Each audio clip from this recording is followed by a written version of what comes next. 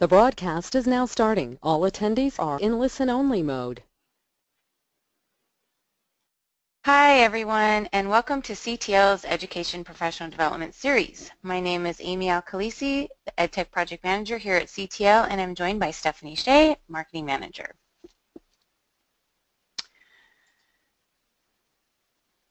For those of you who are not familiar with CTL, we are headquartered in Portland, Oregon, and have been providing innovative IT solutions to education and government customers for over 26 years. Some of our most popular products include our brands of ruggedized CTL and to-go PC laptops, convertibles, 2-in-1s, and tablets designed specifically for K through 12 education. Over the last 2.5 years, we've worked with Google to introduce a line of CTL Chromebooks that have been recommended by PC Magazine as the best choice for Chromebooks in education. As part of our commitment to education, CTL is offering monthly professional development webinars for our education customers. These webinars will include a variety of topics relevant to K-12 EdTech, but will have a big focus on Google Apps for education and Chromebooks in the classroom. Today's webinar is Google Apps Administrator Basics, presented by Anthony Martini of Logic Wing Professional Development and Technology Consulting. However, before we get started, I'd like to go over a few items so you know how to participate in today's event. We've taken a screenshot of an example of the attendee interface. You should see something that looks like this on your own computer desktop in the upper right-hand corner. You are listening in using your computer speaker system by default. If you would prefer to join over the phone, just select telephone in the audio pane and the dial-in information will be displayed. You will have the opportunity to submit text questions to today's presenter by typing your questions into the question pane at the control panel.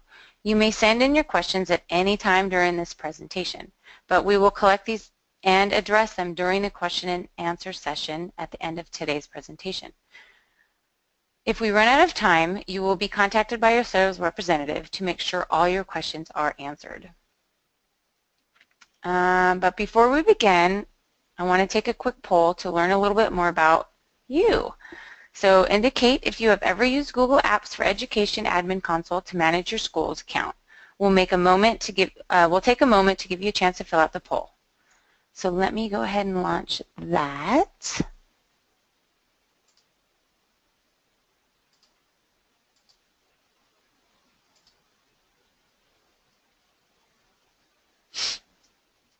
Hopefully you guys can see that on your screen.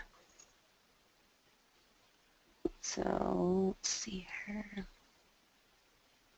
It looks like yes. All right.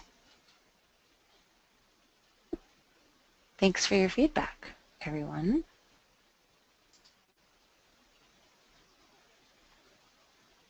All right. So I hit that. Hopefully you guys just see my screen and at the poll questions. If you guys do see it, maybe one of the other organizers could let me know. Oh, hi, this is Stephanie. I'm Marketing Manager at CTL. I was just curious about the results of the poll. Just kind of on my end, I didn't get to see the results. Thank you. So, oh, I didn't share it, so thank you. Can you see that now? Yes. It says 100%? Yes, so we have some experience level here. That's good to know. Wonderful. Thank you for letting me know that. Sorry, you guys, my platform is a little bit different for some reason today with GoToWebinar, so thanks for your patience. All right.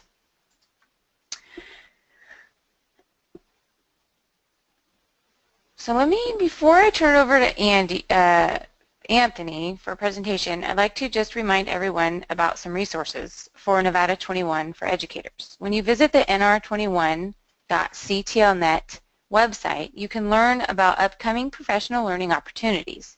You can sign up for updates about upcoming events and information and join our Google Plus private community for Nevada 21 educators. And that is a place where you can go and talk to fellow teachers, and not just in your school, but it's the whole state of Nevada, whoever signs up for Google Plus. So it's a great, and we just launched it, so we're getting more people enrolled, which is wonderful. So right now I'd like to introduce Anthony Martini of Logic Wing Professional Development and Technology Consulting. Anthony is a Google for Education Certified Trainer, Google App Certified Administrator, as well as a Google Certified Deployment Specialist. Today he will be taking you through an overview of Google App Administrator Basics. So let me go ahead and transfer screens to Anthony and welcome him. So let's see, did that switch over, Anthony? Make sure you take your thing off mute. Okay. There it is. Great. All right. So you should be able to see my presentation now. Looks great. Okay. Well, thank you, Amy and Stephanie. Appreciate that. And thank you, folks, for attending. And thank you to future listeners and viewers of the webinar, because this is being recorded, as Amy mentioned. So today's topic is Google Apps Administrator Basics, Beginner's Guide to Managing Google Apps for Education. So we're assuming no previous knowledge to working with the Management Console, the Admin Console for Google Apps for Education. So we're going to do an overview of what can be managed and how it can be managed, and just a general introduction to administering Google Apps for Education for your organization.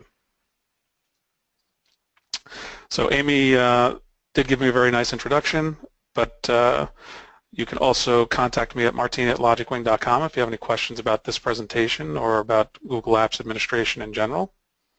We are a Google for Education partner.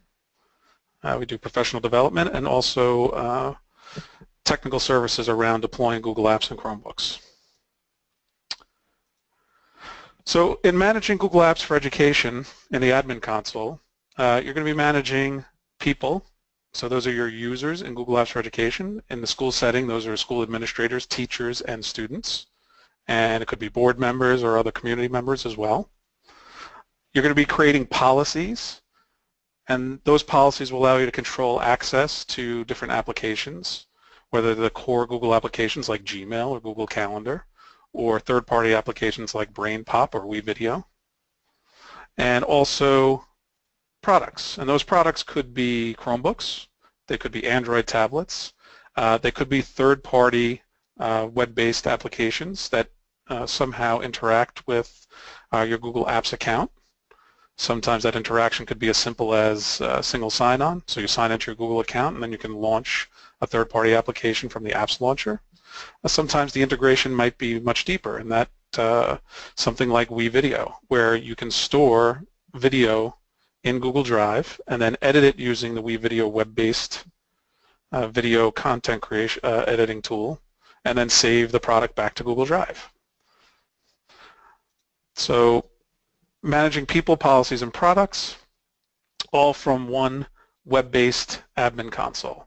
So Google Apps for Education is a suite of web-based tools, and the management console itself is also web-based. And you're managing access to applications, you're managing policies that allow you to what you can do with your device, whether it's a Chromebook or an Android tablet, and also how you can share your content. So if you want to restrict email for students but allow full email access in Gmail to your staff, you can do so.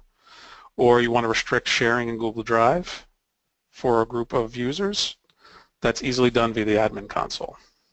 So it's a single pane of glass to manage not only Google Apps but all of your users, devices, and any third-party applications you may have. So how do you access the admin console?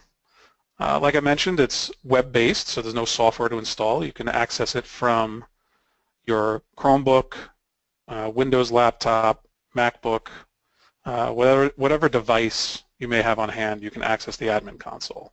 And that just is easily done by going to admin.google.com, logging in with your credentials. As long as you're an administrator, you'll be able to access the admin console. So you must have administrative rights, and we'll talk about how you get those administrative rights later. You can also access the admin console from the apps launcher, and that's within any Google Apps application. So if you're logged into your account and you're accessing Google Drive, and you're in that tab, if you click on the apps launcher, you can click on the admin logo or icon, and that will open up a new tab to the admin console. Also within Gmail, if you are an administrator, you'll have an extra item in the settings menu right to the upper right above your message list that allows you to click on it to manage this domain, which will once again open up a tab to the admin console in your browser. There are also mobile apps. The mobile apps allow you to do a subset of the tasks, administrative tasks that you can do from the web-based console, but they're available for iOS and Android, so you can use it on an Android phone or tablet or an iOS-based phone or tablet, so iPad or iPhone. So you can do management on the go, like in this case, the example is resetting a password, which is a very common administrative task. And then recently, Google launched what's called a User Hub. So if you have a Google Apps account, your school domain, you can go to this website, apps.google.com/user/hub. Doesn't exactly roll off the tongue, but you can set that as your home page in your browser. So when you open up the browser, you can go directly into your Google Apps account. And if you are a Google Apps admin, you'll have an icon for the administrator console. So this is clearly pointing towards a more touch-based, touch-enabled future for Google Apps. So what does the admin console look like? When you first log in, you'll be presented with this dashboard. And this allows you to quickly access shortcuts to any of the different features of the admin console. So it's divided into sections based on users or groups or apps or security. Of course, this being a Google product, there's a prominent search bar at the top of the screen. And that search bar will allow you to search on any item within the admin console or any concept. So you can search for a user by name. You could search for a setting. So if you're looking for, let's say, a Gmail setting like SMTP settings for Gmail, if you type in SMTP, it will list all the different sections of the admin console that have settings for SMTP. Below that, you have tiles for each of the different sections of the admin console, from users through support.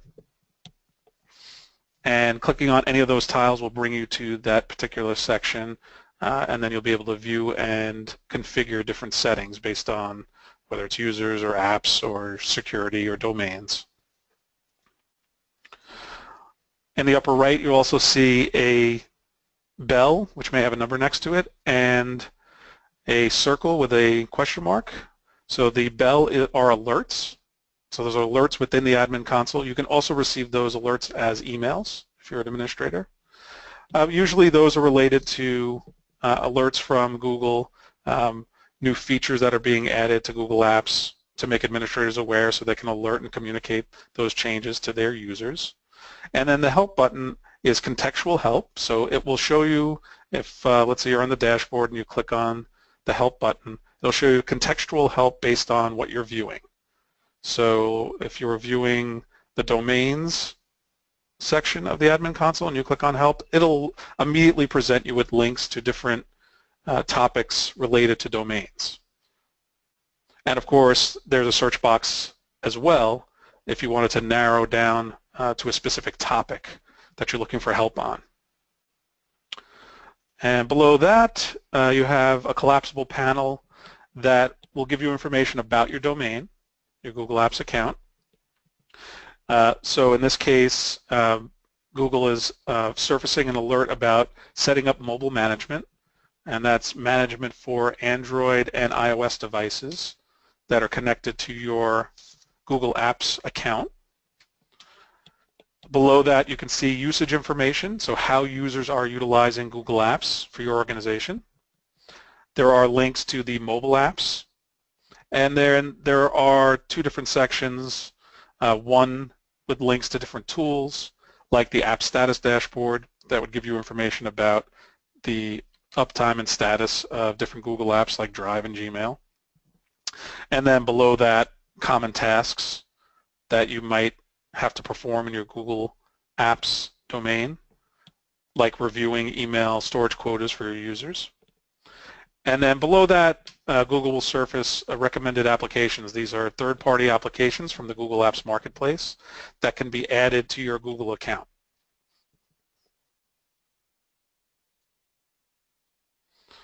Okay, so I'm going to go through each of those tiles from the dashboard and just give you a basic 10,000-foot view of what can be configured and why it's important. So starting with company profile. So in your case, company profile is really a school or district. When you first sign up for Google Apps for Education, the first user you create during sign up is a primary administrator. There's only one primary administrator. That administrator has what's called super admin rights, so they can make changes to any setting within the Google Apps admin console. That email address for the primary administrator will also be the email address that receives any alerts from Google regarding your Google Apps account for your school or district. There are new user features. Why is this important? So Google from time to time, because their philosophy is to be iterative with the changes to Google Apps, because it's web-based, they can quickly deliver updates to Google Drive, Docs, Gmail over the web. It doesn't require users to install anything or make any changes. New user features may surface from time to time in Google Drive or Docs or Gmail. You have two options. A rapid release schedule, meaning as soon as Google makes those changes public, your users will have access to them. The other option is a scheduled release. So this will be 2 to 3 weeks after the changes in one of the apps is made public. Those changes will not be seen in your domain until that time has passed. So that gives you a little bit of time to communicate these changes to your users and also prepare for them yourself as an administrator. New products, this would relate to something like the addition of Google Classroom. Google Classroom did not launch initially with Google Apps for Education. It came several years later in September of 2014. So when a new product is released, do you want that to be automatically available to your users, or do you want to manually be able to turn that on and off based on the groups of users in your domain? If it's on automatic, users will see a new product immediately as soon as Google releases it to the public. If it's manual, that means as an administrator you'll have to go in and enable it for your users. The recommendations for schools, best practice would be keep new user features on a scheduled release and new products on manual. But of course, every school can make the decision for themselves as to how they want to handle the release of new features and products. You can also customize the look of Google Apps for Education by uploading a custom school logo. So this will make it clear to your end users that they're logged into their school Google account, especially if they have a personal Gmail or Google account. And you also have the ability to specify custom web addresses for Google Apps. So you can have a custom web address for Gmail or Google Drive or Google Sites that reflects the brand and domain addresses of your organization.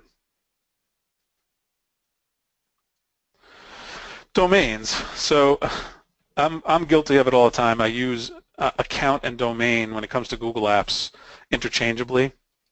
When I'm talking about domains, the domain section in the admin console, I'm speaking primarily of your actual email domains or website domains for the school or district. So it would be amartini@myschool.edu. Everything that's after is your domain. So when you first sign up for Google Apps, you have to specify a primary domain. The recommendation being that you use whatever your current email domain is. Just signing up with the email domain does not disrupt mail flow for your organization. So let's say I already have email pointed at a Microsoft Exchange server. Just signing up for Google Apps with that same domain name does not change how mail flows for your organization. It's will certainly make it easier for your end users to sign into their Google accounts because the email address becomes their login name. So amartini@myschool.edu would be my login or username for Google Apps for Education. You also have the ability to specify secondary domains. So let's say myschool.edu is the domain name and email suffix for my staff, but I have students.myschool.edu as a domain for student accounts. I can add that as a secondary domain, and it functions almost exactly like the primary domain. Alias domains allow you to add an alias. So let's say you are changing domain names and you're going to begin using Gmail, and you want myschool.edu to be your primary domain, but you still want to receive email from your old domain. Let's say if it was k12.ny.us, myschool.k12.ny.us, you could still receive email from that domain as an alias, and everybody in your domain would have that. And then lastly, Google gives you, for pilot and testing purposes, a test domain. So you can actually, before turning on Gmail and having mail route to Gmail, you can actually test the functionality of Gmail with a pilot group of your users by utilizing the test domain. And it has the format of whatever your primary domain is, .test-google-a.com.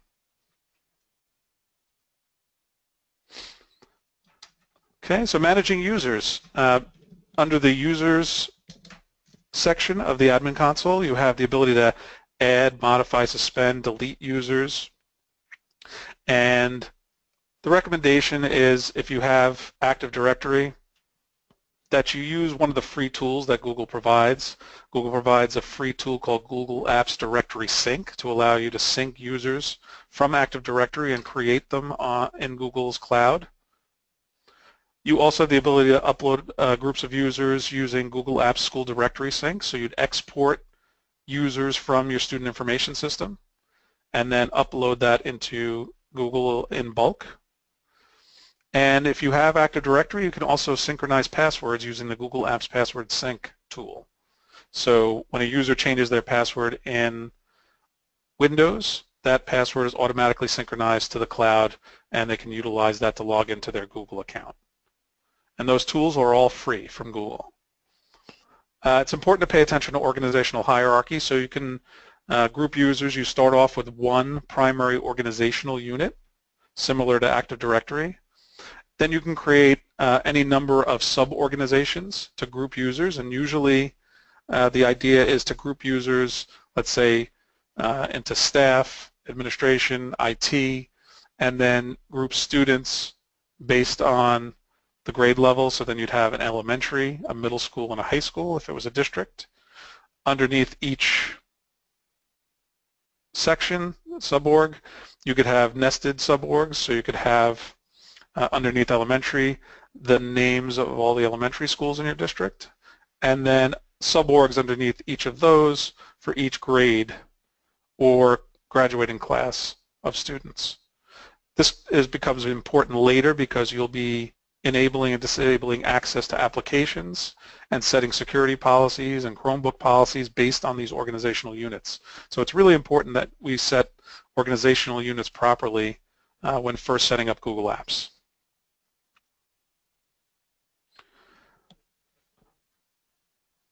When managing users, you have the ability to restore Google Drive or Gmail data that's been deleted. You have up to 30 days. Once a user has deleted something, as long as they notify you within 30 days, as an administrator, you can restore that data. And remember, for Gmail and Google Drive, as Google Apps for Education customers, you have unlimited storage.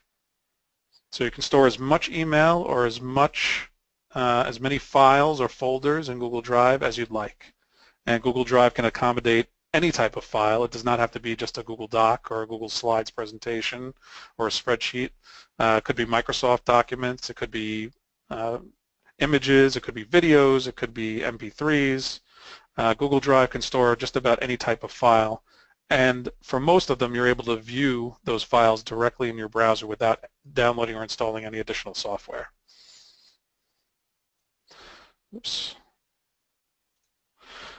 So from the user section of the admin console, you're able to manage through individual user cards. So you can manage many aspects of a user's Google account, including resetting passwords, changing a user's name, viewing what policies have been applied to the user, so what apps they have access to, what devices have been assigned to them. So through the user section, you'll be managing just about every setting for an individual user, and then you'll also be able to make changes to users in bulk. So you'll be able to move those users between sub-organizations as well. So groups, Google Groups are primarily used as email distribution lists, but they also have the ability to be used for access control in Google Drive, Calendar, Sites. So if you wanted to share a folder in Google Drive with 100 teachers, instead of typing each teacher's email address into the sharing box, you can create a group with all 100 teachers and then just type the unique email address for that group and give sharing rights to a folder. The same can be done when creating an event in Calendar and also when giving rights to folks in Google Sites. There's 3 different levels of user access in groups. So there is 1 or more owners for a group, and they have full power over the settings of a group. There are managers, which can have a subset of the abilities of an owner, and then members, which are just the basic view and respond capability in a Google group. You can have nested groups. So let's say you have groups for teachers, administrators, and paraprofessionals. You can nest those groups under a group called staff. And then anything you share with that top-level group or any emails you send to the top-level group will be distributed to those subgroups and all the members in those subgroups. There are 4 different types of groups. There's the basic email list. There's a collaborative inbox, which is helpful to use as a very basic help desk. So people post when they have issues, and then a group of users can decide amongst themselves who wants to take responsibility and respond to that issue. There's a Q&A forum where folks can post questions and answers, and folks can access that via the web. And then there's a web forum, which is useful. Teachers utilize that in classes to have collaborative discussions around a topic. It's also Groups for Business, obviously oddly named given this educational context, but it's called Groups for Business. And it's free to be enabled by your administrator. If you're an administrator, you can enable Groups for Business to allow any of your users who are not administrators to create their own groups and manage them themselves. So you could give teachers the ability to create their and manage their own groups. So I mentioned earlier your primary domain administrator has super administrator rights. That means they have full rights over the entire Google Apps domain. Of course, you can delegate a subset of those rights. Right? So there is a super admin. You can make other people super admins. So there can be as many super admins as is necessary for your school. So it allows you to distribute the load of managing Google Apps for your organization amongst several people. But you can also delegate admin roles. So there are some system roles that Google creates for you, such as a groups administrator. So you can make someone a groups administrator, give them the ability to manage groups for your organization. There's also a help desk user, which allows you to create an administrator who only has rights to reset passwords for users. You can also restrict what organizational units that person has delegated admin rights on. So if you wanted to give a teacher the ability to reset passwords for the middle school students, you could do so.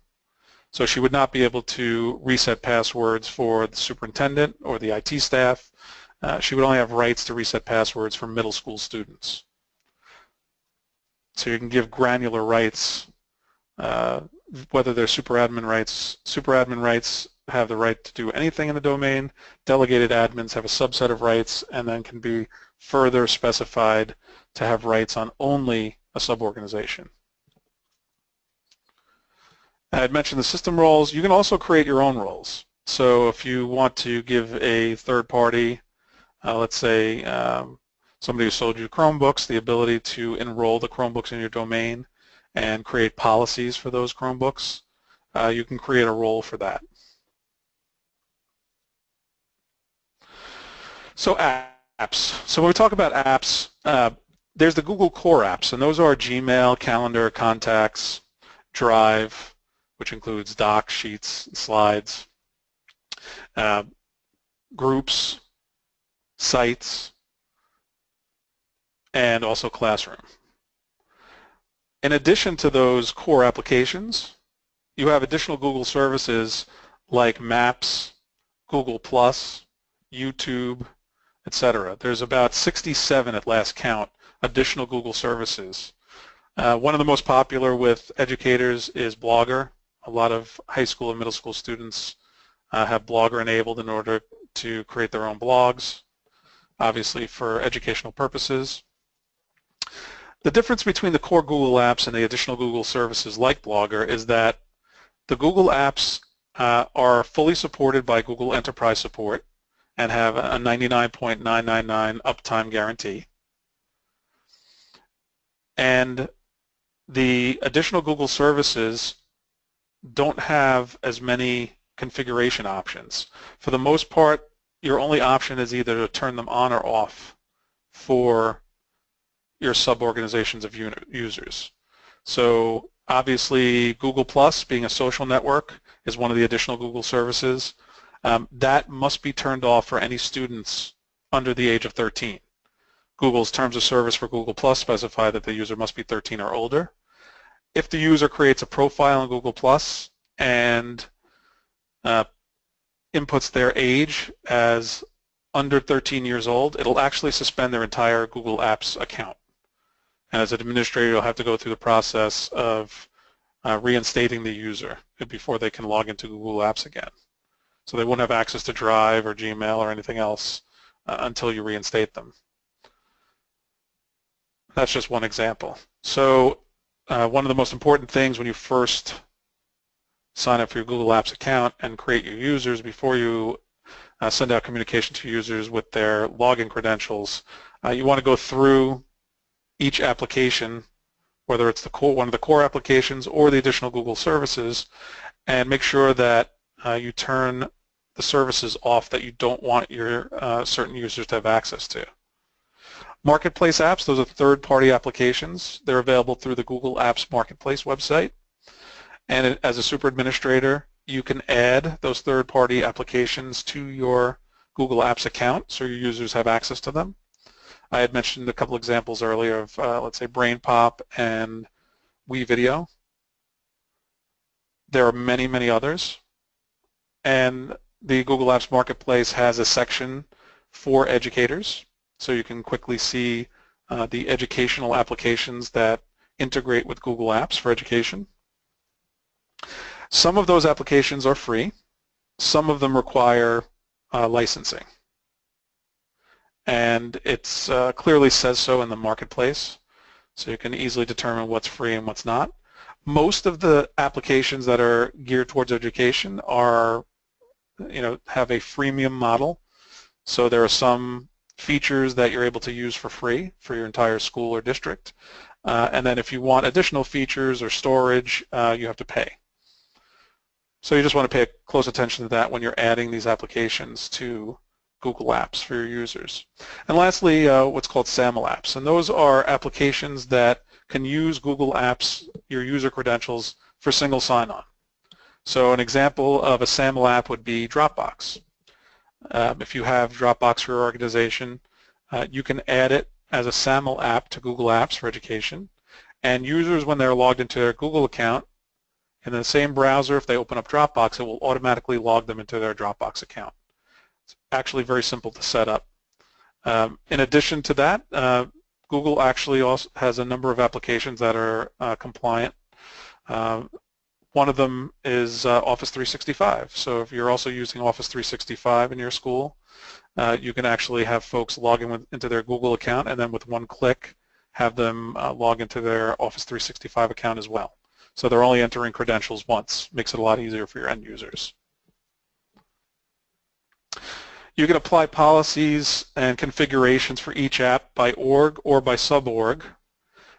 Some settings, when you set them, let's say for Drive or for Google Sites, there's settings that apply universally. So that means the setting affects everybody who logs into your Google Apps domain.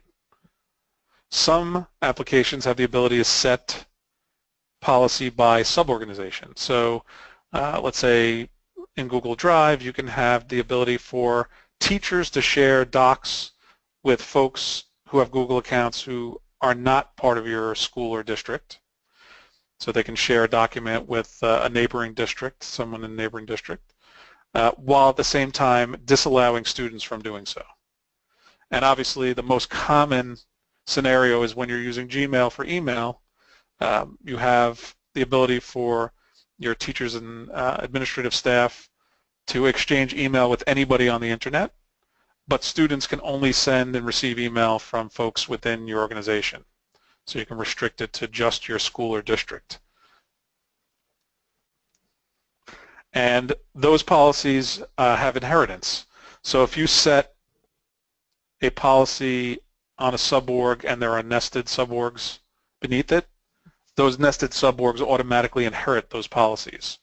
You could actually go to each of those nested suborgs and disinherit the policy if you'd like. Each app has its own settings, so the core applications especially have their own settings. So there are Gmail settings, which are very different from Google Drive settings. And as I mentioned, some of the apps will allow you to set a policy for a suborganization. You also have the ability to whitelist Google Apps Marketplace apps, so end users can install Marketplace apps themselves if you allow it, but you can create a whitelist of applications so they can only install what you allow them to. Device management, so this is where you're going to manage mobile devices like Android phones, iPads, and Chromebooks. And then Chrome, the web browser as well. So you can manage some aspects of how the Chrome web browser works on a Windows or Mac device. So you can do things like specify which wireless networks your Chromebooks can connect to, or whether or not an Android phone must have a password when it's configured with email for your Google account. It's really a mobile device management that's very simple. It's Google has done a good job over the last 18 months of adding additional features to their mobile device management. They have a program called Android for Work that allows you to integrate Google Apps mobile management features with a third-party enterprise mobile management suite like AirWatch or Mobile Iron. That is not currently available to education customers. I'm hoping that they'll make that available within the next year or so, although they haven't communicated that's going to happen. But basically, you can do a very small subset of mobile device management features within the admin console.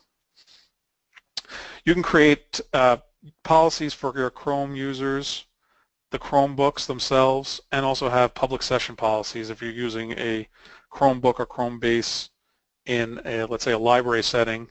You can have a public session set up so that folks can access the card catalog application on the web. You also can enroll your Chromebooks, so enrolling them allows you to manage them through the admin console. You can disable them, so if a Chromebook is damaged or lost, you can temporarily disable it. Disabling it prevents someone from using it. So they can power on the Chromebook, but they'll get a message that you can custom tailor on the screen telling them that the Chromebook is owned by your district and to return it to this address or to call this phone number. And then lastly, you can deprovision devices. So you might want to deprovision a device if it's damaged beyond repair, and then you can utilize the Chrome management license for another device.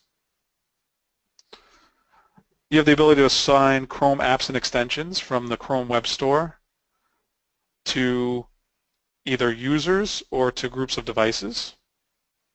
So when the user logs in or the user uses a particular Chromebook, they'll have access to their own set of Chrome apps and extensions that you can select from the Chrome Web Store, which again also has an educational section just like the Google Apps Marketplace.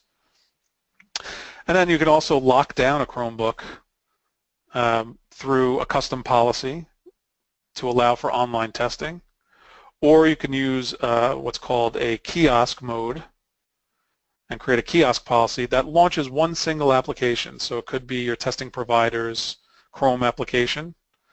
Both PARC and Smarter Balance, both testing consortia, have Chrome applications that work with the Chromebook, and by utilizing kiosk mode, it stops the student from doing anything other than taking the online test. So it makes the Chromebook a very simple, secure online testing device. So Google Apps has a number of security features. You can specify the length of a password. So by default, Google requires that you have an 8-character password. You can increase that to 12 characters or 15 characters or 25 characters if you'd like to make your user accounts more secure. Because remember, Google Apps is a web-based system, so anybody can attempt to log in.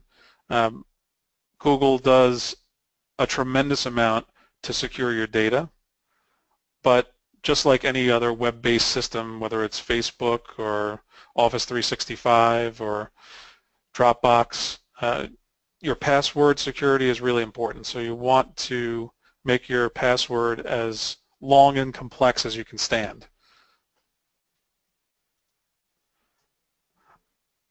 You have a dashboard which allows you to monitor the strength of passwords for your users. So you can see, and Google gives you a bar, and it's either green, yellow, or orange, depending on the strength of the password, green being a strong password, orange being a password of middling strength, and then a red password would indicate that it's a very weak password.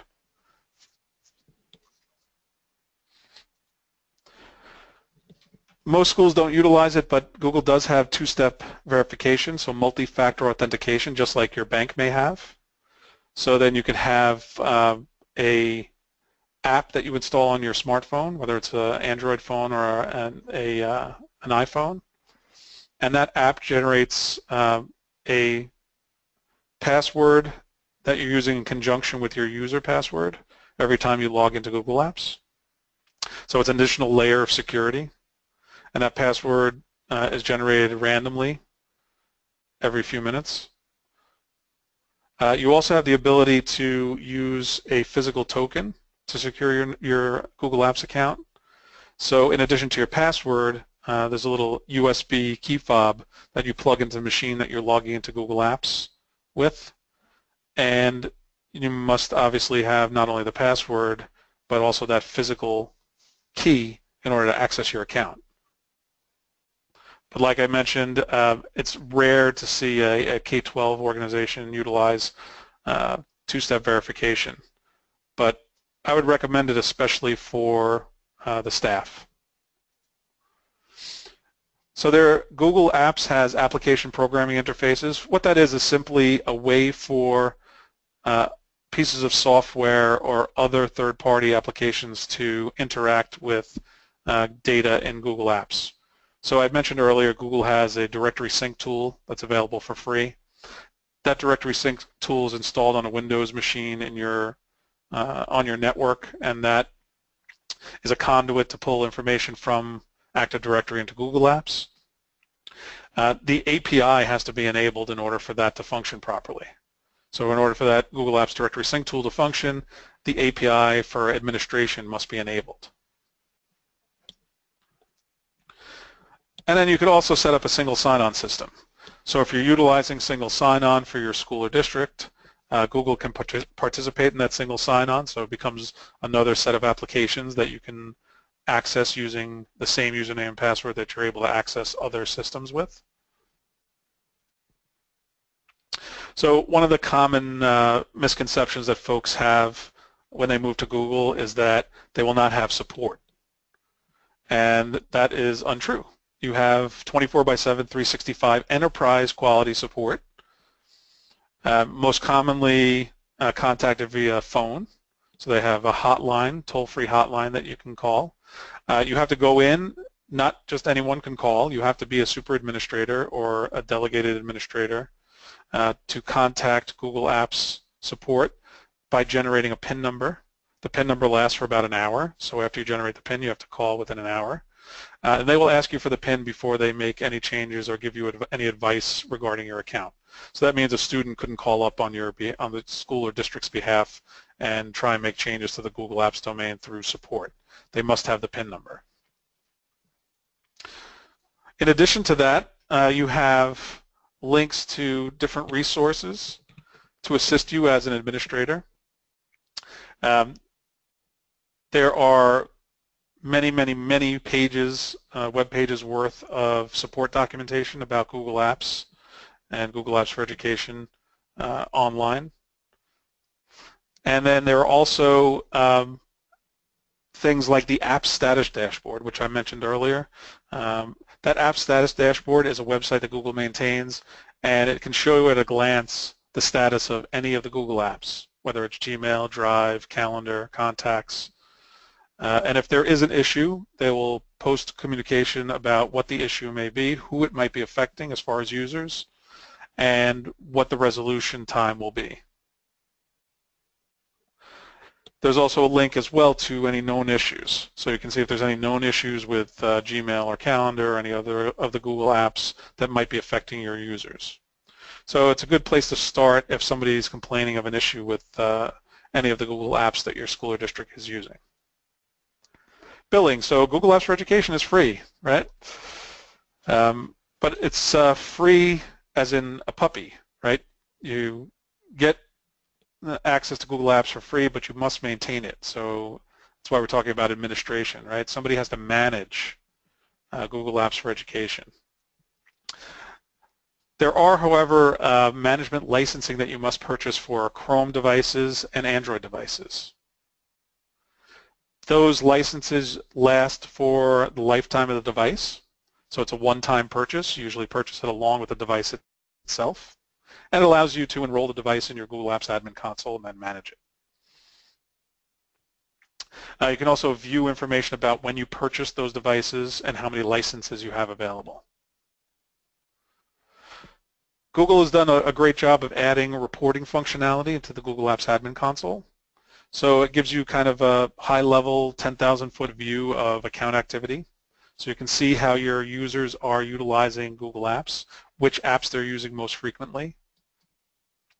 You can see what kind of adoption you have. So if you go live with Google Drive, you can see what percentage of your users are utilizing Drive on a daily basis, how many documents they've created, how many documents they've shared externally if they have that capability by policy, and so on and so forth. You can also see what applications, third-party applications, are accessing data or information in your Google Apps domain, which is really important to keep an eye on. And then you also have audit logs, so you can see what changes have been made by administrators, if you have more than one administrator, when users are logging in to their Google Apps account, access to Drive, and different activities that the users are performing on their Google Apps account. And lastly, you can have alerts set up. So as an administrator, you can set up alerts for, let's say, failed logins, or if somebody's given administrator rights on your domain, you want to know about that. You can also specify other users to receive alerts even if they're not Google Apps administrators. So let's say you wanted to have a principal or another person who's in charge of a school be alerted when certain things happen in Google Apps. So I know I covered a lot very quickly. This was meant to be obviously a very high-level overview of what you can manage and how you would manage it. We're going to do some on-site sessions in state where we go into more detail about managing a Google Apps account for your school or district. Those will be full-day sessions, so we'll get into a lot of detail. There'll be a lot of discussion. Really focused less on the how, because it's a lot of the administrative configurations are fairly easy to understand.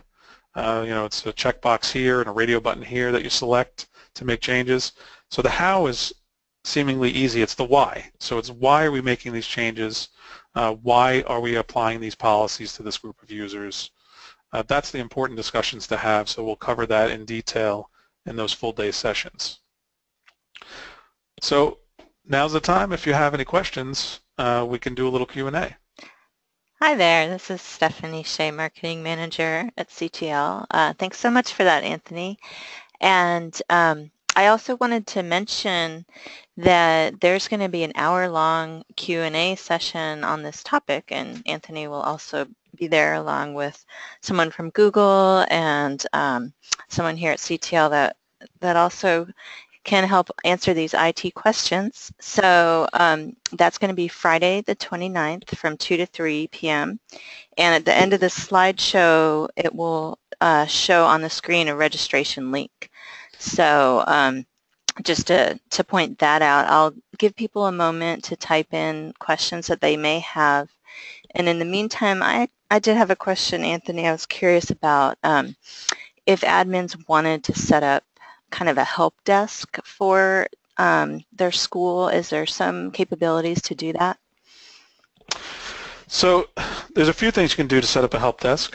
One of the things you can do is set up a Google group as a collaborative inbox, and then you can assign folks to have the capability to, let's say if somebody posts a question about using Gmail, one or more people will see that question be posted and then have the ability to select it. So then, you and I both see that somebody posted this issue with Gmail. I see it and I select it. Then I take responsibility for it, and then I can post an answer.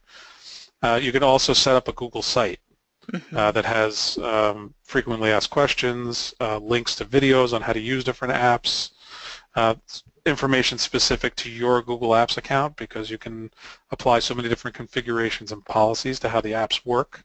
So you can set user expectation levels by posting the results of what your policies are for your students and staff. So those are just a few things that you can do to set up somewhat of a help desk. And I'm sure schools already have at least some basic help desk functionality that they may already be using, but if they didn't, they can take advantage of the tools right in Google Apps to create one. Okay, yeah, that's helpful. I was curious about that. And then also just since, some of the schools may be new to using this, what's maybe one of the most common questions that you get right away that people might not think to ask in this webinar? Yeah, I think I mentioned it earlier, but I'll say it again. When you're setting up your Google Apps account for the first time, there's usually some trepidation on the part of the person setting it up to utilize the same domain name that they're currently using for their other email system. They think if they use their school email domain to sign up for Google Apps, that all of a sudden email is going to start flowing to Gmail. That's not the case. So you actually have to make an additional change to your DNS settings for that domain, your domain name settings, and change what's called a mail exchanger record. And the mail exchanger record, it's simple. It's just a public piece of information that tells other email servers how to deliver mail to your account. Oh. And that doesn't change by signing up for Google Apps. That's something you have to do outside of Google Apps in order to make mail flow to Gmail from your current system. Okay. yeah, that's just kind of good to know, as you know, what might come up right away. We did get a question in from Anna, and she's curious, who can delete apps from students' devices, and are the deletions permanent? So the question, I guess, I'll try and do a little more clarification. When you're talking about devices, in the case of Chromebooks, Mm-hmm. you can assign apps and extensions to a student from the admin console, Mm-hmm. and that means administrators have the capability to assign and remove access to those applications. You can also have the students themselves have the capability to add or remove apps and extensions. Depends on the age of the student and on the policy of the district itself, but that's also a possibility. And lastly, teachers can go into the Google Play for Education and assign applications to students if you give them rights. Oh, So okay. it could be done fully administratively, so you have to be an admin and go into the admin console in order to add or remove apps and extensions for Chromebooks for users. You can give the user rights, or you can give the student rights or the teacher rights, or you can have the teacher manage apps and extensions through the Google Play store. Okay, so some It different. gets a little complicated. That's definitely, so I'll also mention there's the Google Apps Marketplace, there's the Chrome Web Store, and then there's Google Play. There are actually 3 different places where you can find applications for a Chromebook or an Android device. Now, on Android devices, you're not assigning applications from the admin console. That's usually done through an enterprise mobile management subscription. So like I mentioned, AirWatch or Mobile Iron or Moz 360, which is now owned by IBM, is called something else. There's a number of different EMMs that will allow you to, over the air, assign or remove applications to an Android device. Okay. Okay, well, great. I think that might wrap up what we have for now, and hopefully we'll have some people from today join us for the Q&A long session on Friday. But I think for now, we'll go ahead and close out this session. We really appreciate you, Anthony. Yeah, thank you for having me, and thanks for the folks who hopped on this afternoon, and thank you to anyone who takes the time to view this down the road. Hopefully it'll help them out, at least getting started, and then beyond that, we'll, like I said, we'll do some on-site, more intensive, more detailed deep dives into the admin console and managing Google Apps. That's great. Okay, well, thank you, Anthony. Thank you, everyone, for attending the webinar. I know everybody needs to get back to work. So if you have any other questions, please contact me, myself, at the email you guys see on the screen. Once you leave today's webinar, you will receive a survey on the presentation, and we'd appreciate it if you will complete that and provide your feedback. Please don't forget to visit our website, which is nr21.ctl.net. website for news and information for Nevada 21 educators. We would also like to invite you to our next event for IT administrators, which will be an hour-long question and answer. Stephanie did mention it earlier, for the Google Apps Administrator Basics. It's going to be this next Friday, the 29th, from 2 to 3 p.m. And you can register at the CTL .re Google Apps Admin question and answer as well. So please pass the word on to any of your friends or IT professionals that would be interested in an overview and for questions and answers as well. You guys will receive a follow-up email within 24 to 48 hours with the link to view recording of today's webinar. So we definitely thank you guys for joining us, and on behalf of CTL and our presenters, thanks for joining us today, and have a great rest of your day. Thank you.